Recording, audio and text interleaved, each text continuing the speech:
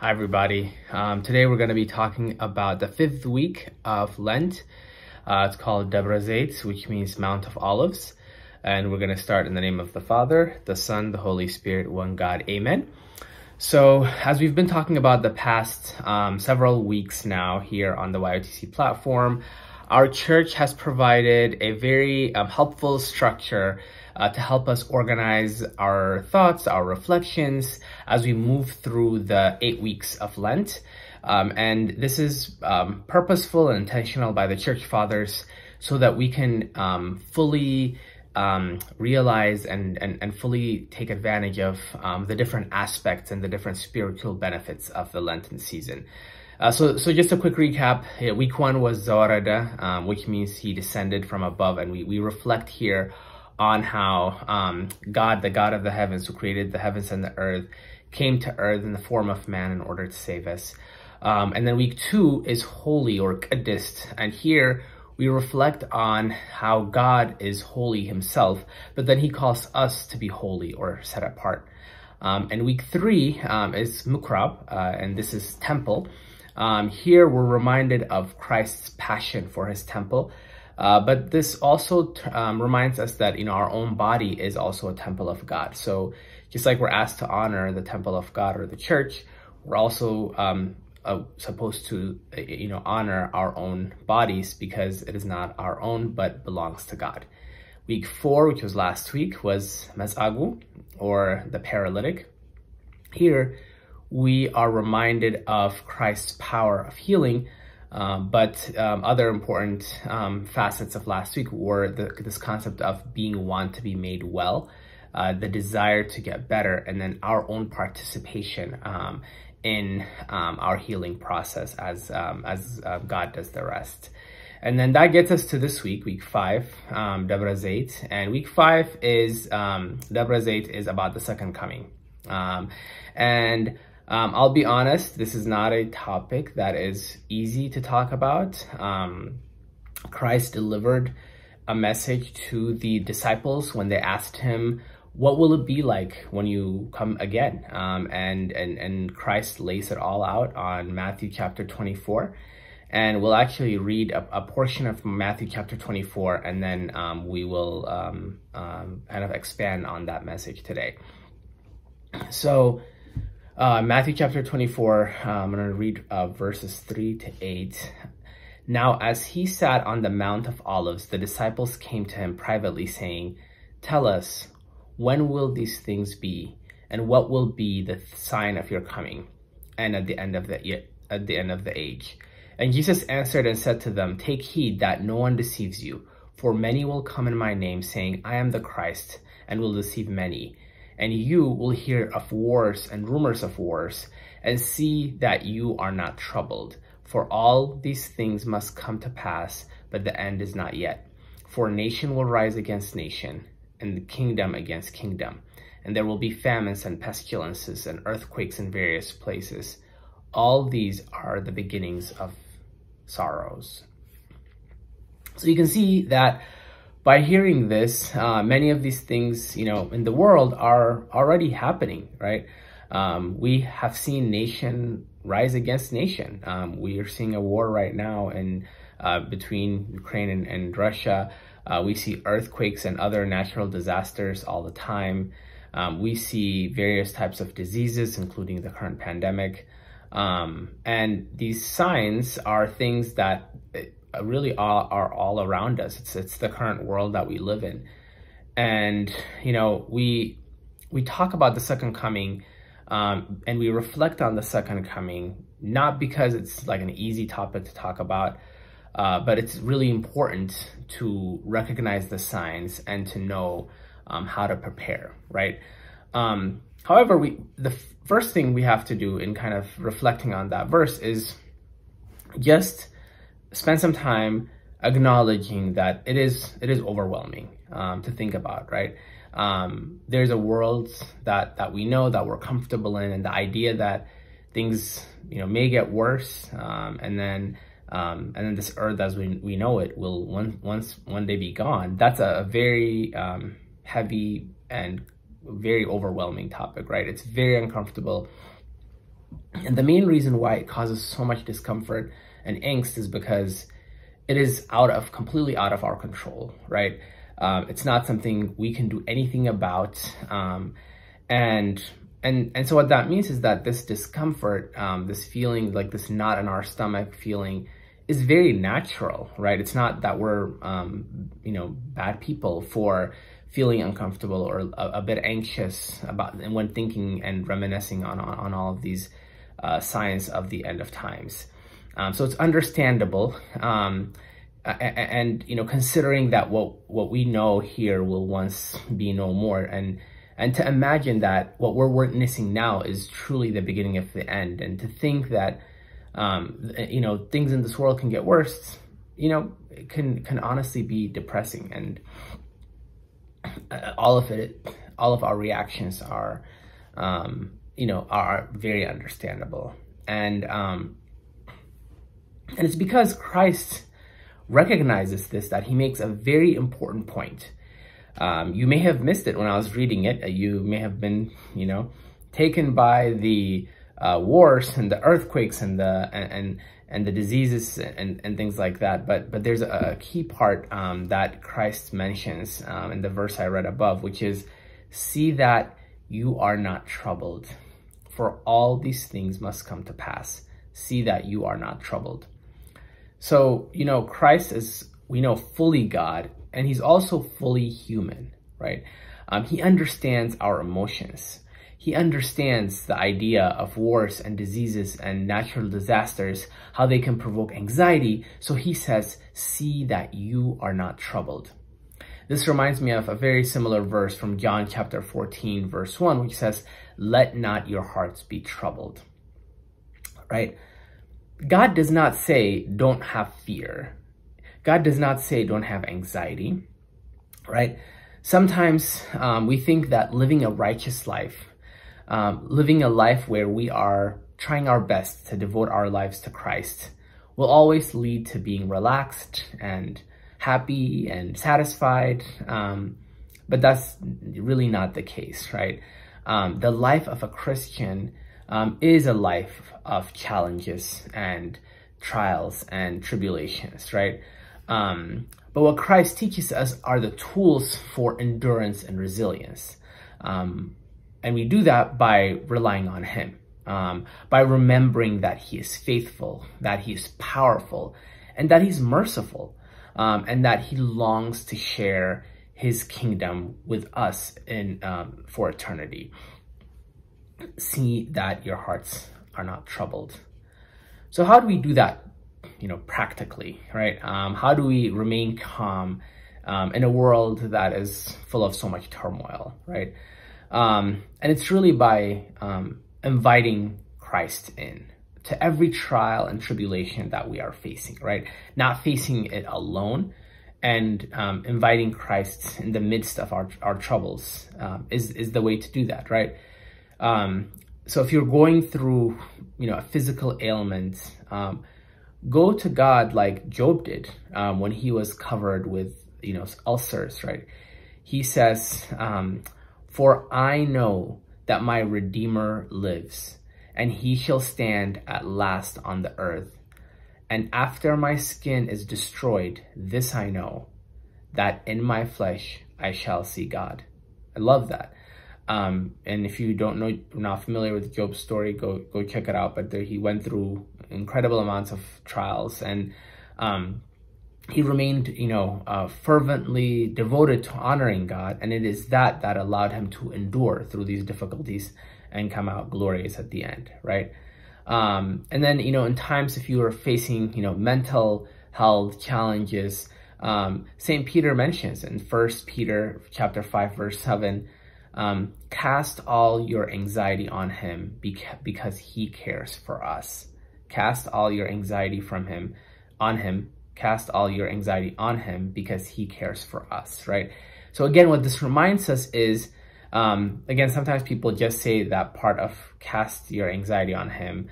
And again, forget the second part of the verse, because he cares for us, right? He genuinely cares. He genuinely wants to be, involved in our lives, but we must invite him in, right? Remember the idea that, Christ gives complete independent free will.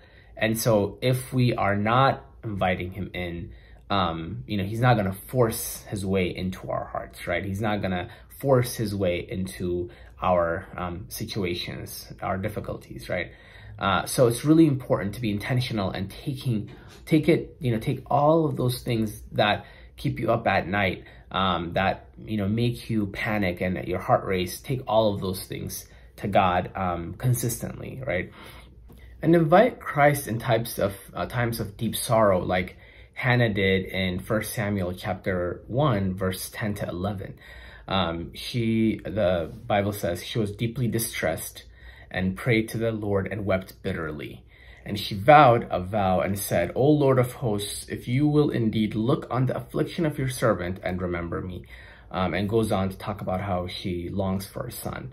And so no matter how big or small your concern is, whether you're worried about an exam or quite literally the end of the world, take all those concerns to him because he understands.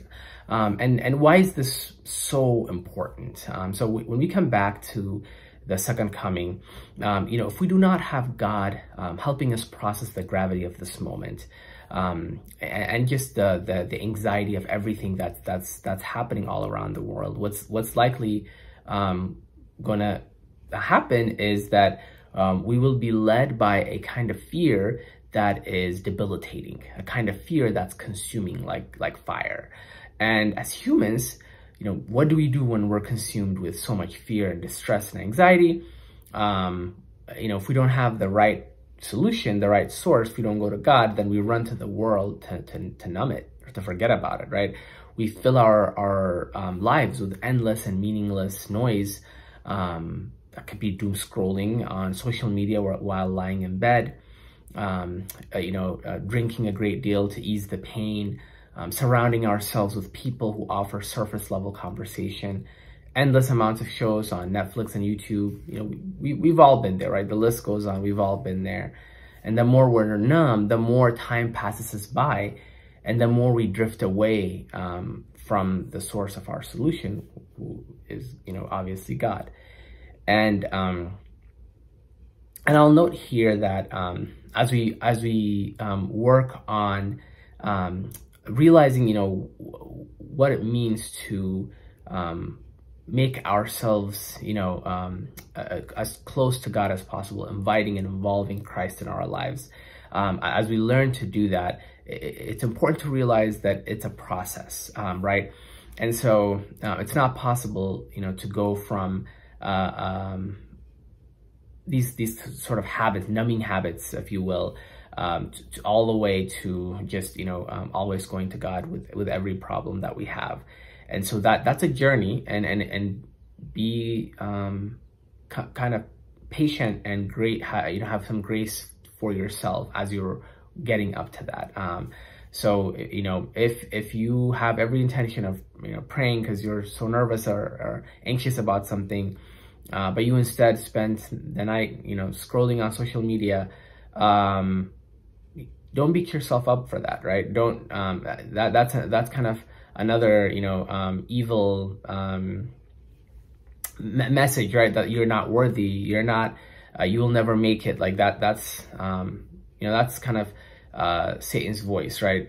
So it's important to acknowledge, okay, I'm gonna make today better than yesterday, and I'm gonna move forward. Is really the right type of attitude to have. That's more compassionate and graceful for yourself, right? And it's the same kind of compassion and mercy that God shows us. So learn to kind of show that for yourself as well as you move forward. So the more you're frustrated with yourself, the more you're angry with yourself because you're not making the right type of progress, the more likely you're gonna not try because you think you'll never make it, right?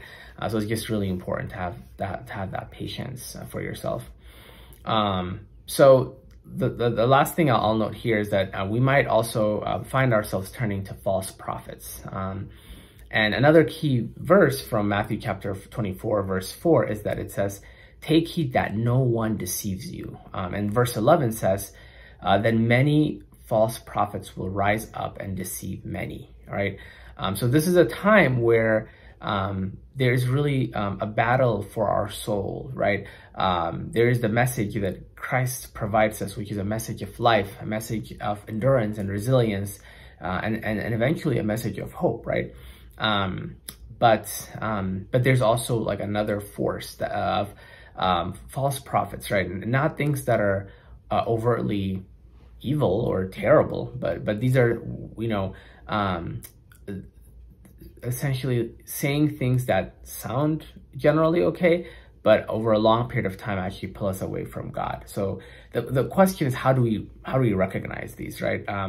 This new age spirituality, you know, it's oftentimes filled with buzzwords like manifesting and love and light, a sign from the universe, abundance, things like that, right? It's essentially shallower than what we know. False prophets of our generation often sell us a version of Christianity that's watered down, that appeals to you with the love of Christ, without teaching you about the need for repentance, right? There are promises of abundant joy without clarifying that abundant joy is promised in heaven, and that we have persecution and trials and tribulations here on earth. So, you know, it feels good to hear those things, but it does not lead to a transformed heart. And so just be cautious and guarded about that. Messages you hear that make it sound like we're promised an easy path here on earth, that if you just believe, you know, you'll have peace and prosperity, a message that makes it seem like our path on earth is like heaven, and that just was never guaranteed in the Bible. So but again, I will note that, you know, however, Christ is still very merciful, right?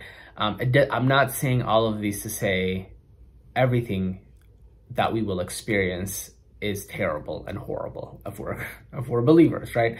But because we see already in our everyday lives that in the midst of sorrow, how much joy Christ can bring, right? And the best example of this is actually the pain of childbirth mothers experience, which can serve as a symbol of life on earth, right? A symbol of the painful moments that we experience while living on earth. But then, you know, those painful moments of childbirth are marked with moments of absolute joy when a mother gets to hold her newborn baby. So, you know, we cry sometimes, but then we laugh other times, right? We lose those who are close to us, but we had a gift of loving them. We see injustice that frustrates us, but then we have the wisdom and the cooperation to try to tackle it, right? So, you know, life on earth truly is a dichotomy, a roller coaster, if you will. That this is very evident from what we have all experienced, right? And so we rely on God all the time, so that when we have those moments where we are descending down quickly, precipitously down that roller coaster, we pray and we rely on God so that those low moments are only for a short period of time. So again, it's not about avoiding the low moments. They will happen, but when they happen, hopefully they're short-lived and we can quickly ascend back to a happier and joyous place. So again, the main point of focus for us as we reflect on this Debre Zeit, or Mount of Olives holiday, because actually in our church, it's a holiday. It's one of the 9 minor holidays of the Ethiopian Orthodox Church. It's a holiday because ultimately there is an incredible destination, right?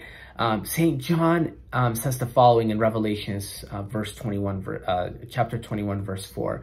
And God will wipe away every tear from their eyes. There shall be no more death, nor sorrow, nor crying. There shall be no more pain, for the former things have passed away. Think about that. Our forever home, where there will be no more pain, no more sorrow.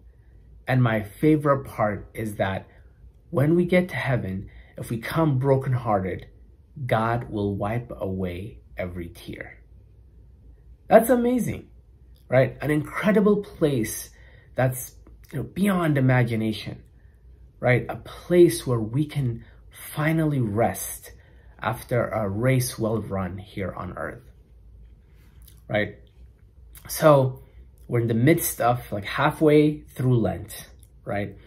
And we are all anticipating the celebration of Easter in a few weeks.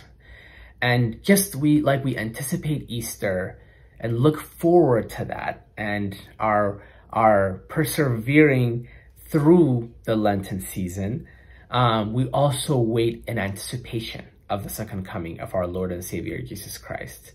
But since we don't know the hour of his arrival, we wait not in slumber, but we wait while being alert and prepared.